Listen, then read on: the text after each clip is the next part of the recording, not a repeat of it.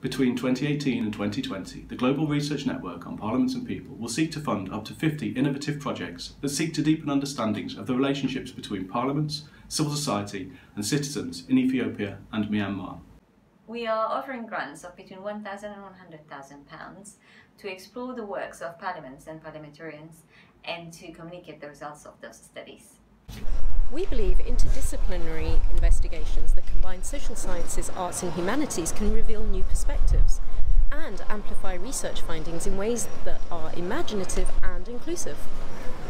We want to encourage people to work in new combinations and in creative ways. Maybe you're a political scientist, a historian, an anthropologist or a linguist.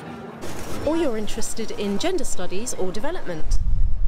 Maybe you work in the cultural or creative industries, art, music, theatre, film or photography. Perhaps you work in social media, blogging or web design. To learn more, go to our website, parliamentsforpeople.com, where you can find further information about the grant schemes and download an application pack.